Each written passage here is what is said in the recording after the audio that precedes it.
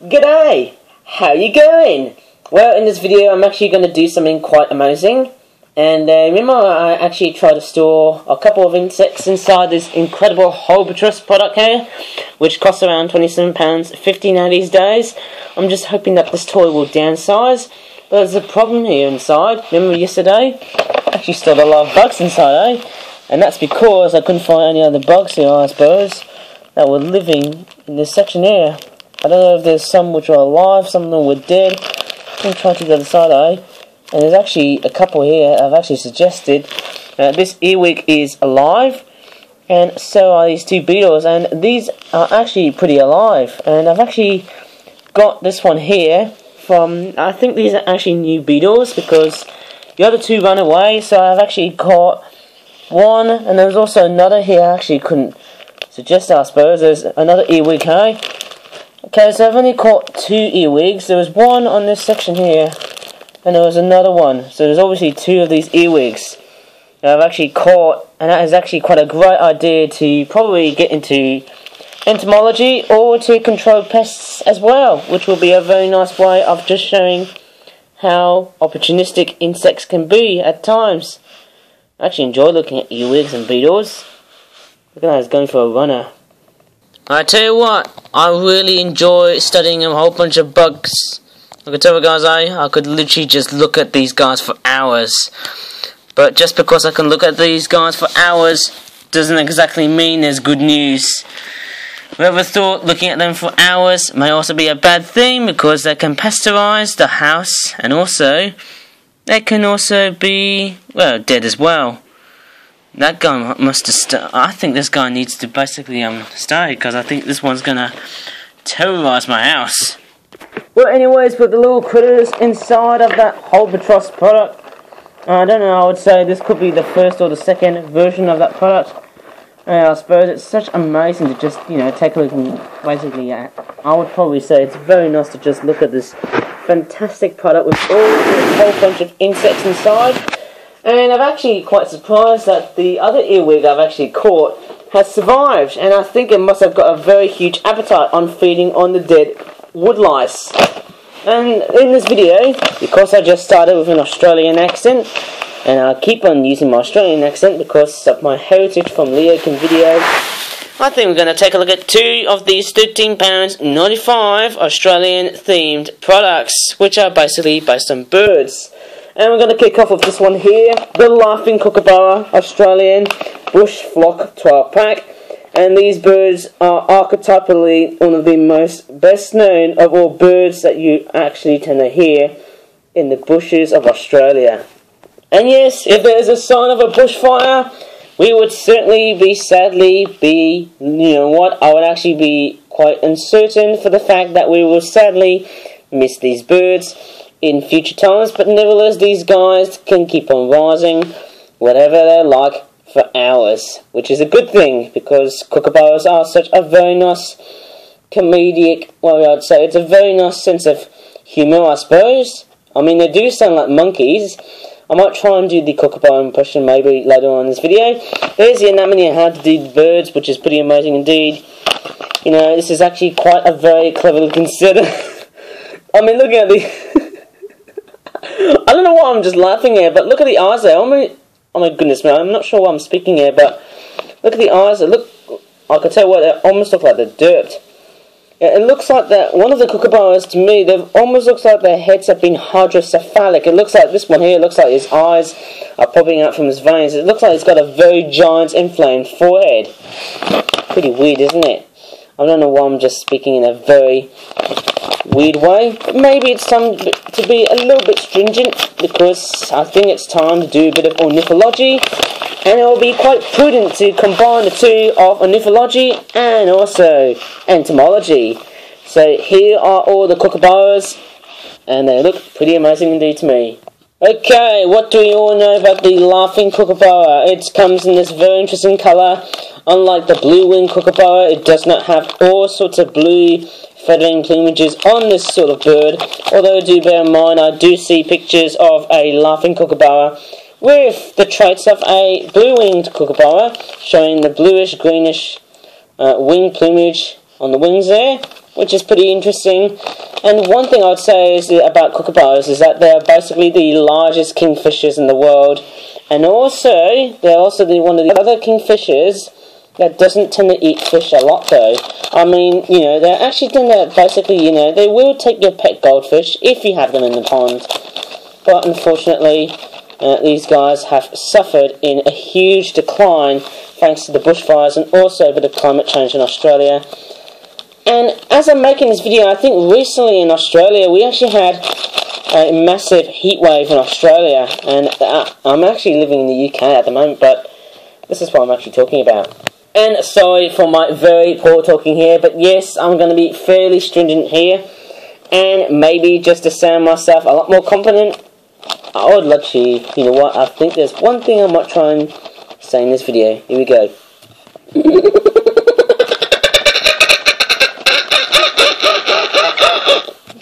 Well, I dare say that was my very first time of doing a kookaburra impression here. But I'm just glad that I'm pretty sure maybe I'm just being a bit too stringent for the way on how kookaburras actually tend to sound like. Look pretty amazing, don't they? They've got a very beautiful brown tail there. I mean, that's what kookaburras are like. It looks like, it looks like a racing helmet. To be honest, it almost looks like some sort of weird racing helmet with a beak on the front there. It looks pretty conical in a sense.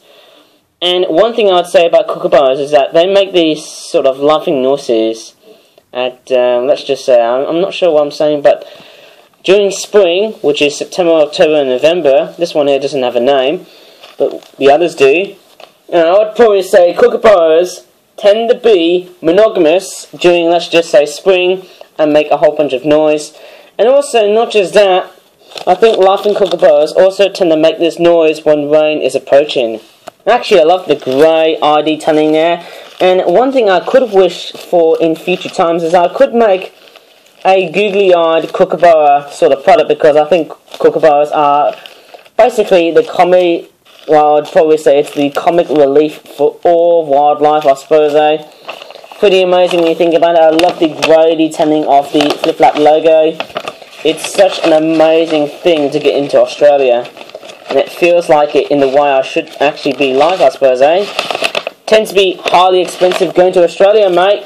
It really does hinder the way on what people are feeling like, I suppose.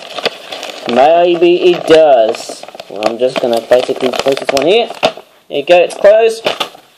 And I might probably show you this product here. It's the Australian Whistling Duck Species Mixed Flock 12-pack, 13 pounds 95. There's various different species of ducks that you get from Australia. There's the plumed, spotted and wandering duck, and I think these are all whistling duck species.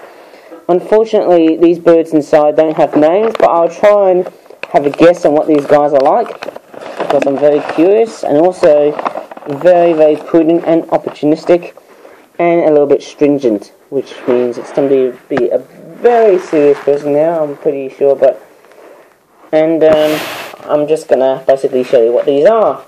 Well, this one here with the red beak and also the feet there, I think this one here is a plumed whistling duck, and I think they look like this. It looks pretty amazing, doesn't it? I actually love the detail like that, I suppose. I'm not sure if I put the names underneath their booties, because I think it'll be quite tricky to basically just to put a bit of naming on there. But I think it'll be totally legitimate, I suppose. And you have to excuse my bad talking here. I have literally just got... And I'm actually still... Oh my god, my voice is literally... I mean, oh great, my voice is starting to basically just die now at the moment, though. I don't know why I'm saying it, but my voice is still... Oh my god, my voice is going to sound pretty weird today. Well, sorry about that, but I'm pretty sure that the rest of my voice may permeate through the rest of this video here. This one here that I'm handling there is a wandering whistling duck, because it's got those sort of detailings there. It's also got extra red detailing on this bird here. I'm not sure if I could update the rest of this model here, because it looks pretty nice though, but I think it's missing a few extra details here. I'm pretty sure it's missing a bit of extra details on this section of the wing here, which looks pretty amazing. And if I grab this one here, and because, hence the name, it's spotted, and despite that, this is the spotted whistling duck, but it doesn't have any spotted details, which is quite interesting to hear, and also a bit misleading as well, which also sums up the disappointment as well. I think this one here is a bit, oh my goodness me, I think this one's a bit of an iffy fly. Let me try and go and get another one here. No, this one's a whistling duck from the wandering group. I would say it's a wandering whistling duck. Pretty cool. Let me try and take a look at this one here. It's a plumbed whistling duck. This one's pretty awful in the way it flies. Let's try this one here. And that one there, yeah, I think it looks pretty nice, doesn't it? I'll try the other one there. That's a wandering whistling duck, because it's got those there. Pretty good fly. I think it's a very good fly, of course. That there. Oh, yeah. And that is a spotted whistling... No, it's a wandering, sorry. And that one there is a spotted whistling duck. There you go. Well, to me, I would say this could be the wild card of all of the duck toys. Maybe it's just the way I'm just performing. Maybe it's the way they've been made. And I'm just thinking that I might try and basically cover a whole bunch of differences between all these three specimens here. But I think I have to rest my voice for a while because I think I'm actually just starting to sound just a bit iffy. If I feel like I'm in the fail wheel, maybe that's just another fail. I don't know what I'm doing there at the moment. But I might try and do a bit of entomology. That would actually cheer me up though. I'll be really prudent, wouldn't it? And I think that's just about it, eh? Not much I can do, but I think that's just about it. Okay, let's do it. And yes, my voice is starting to be oh so sore at the moment. Well, I might probably finish off with the whole terrarium, and oh my god! Oh my god, jeez! Woo! Oh my god, looks like I've got a very rogue earwig there. Looks like he's going... No, I suppose I don't know why this earwig is just going rogue, but I think he'll just go like that. I don't know why I'm doing this, but I'm just trying to make a huge terrarium for these bugs. Look pretty nice, and I have to probably say thanks for a bit of watching there. Thanks for your time, and I'm very sorry for the very stringent and also very sore voice that I've got, and I've still got the frog in my throat. I'm gonna put the, I'll just say, little earwig away. My god damn, these oh, I could tell what, these bugs are actually quite very intelligent though. I'll have to probably put that one back in the envelope. I'll have to probably just end the video here. I don't know. I just think of something totally different though. Anyways, sorry for the rough and readiness. As always, I just have to say, thanks for watching and bye for now. And that earwig is on the loose now. Okay, bye.